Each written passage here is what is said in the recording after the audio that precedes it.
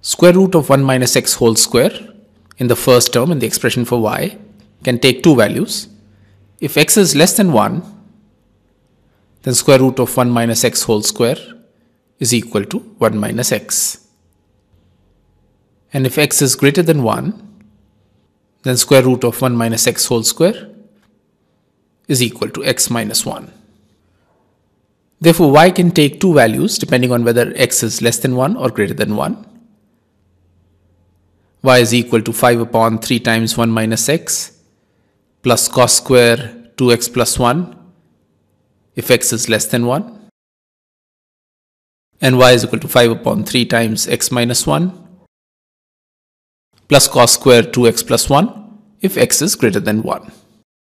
Therefore, the derivative of y with respect to x in the first case is equal to minus 5 upon 3 times 1 minus x whole square times minus 1 plus 2 times cos of 2x plus 1 times minus sine of 2x plus 1 times 2. In the second case, when x is greater than 1, the derivative of y with respect to x is equal to minus 5 upon 3 times x minus 1 square plus 2 times cos of 2x plus 1 times minus sine of 2x plus 1 times 2.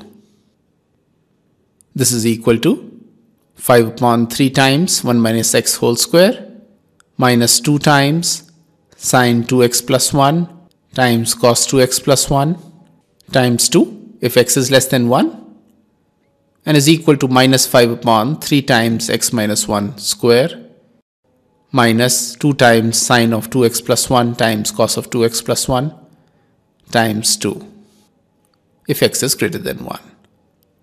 Now 2 times sine of 2x plus 1 times cos of 2x plus 1 is equal to sine of 2 times 2x plus 1 or sine of 4x plus 2. Using this result, dy upon dx is equal to 5 upon 3 times 1 minus x whole square minus 2 times sine of 4x plus 2 if x is less than 1 and is equal to minus 5 upon 3 times x minus 1 square minus 2 times sine of 4x plus 2 if x is greater than 1.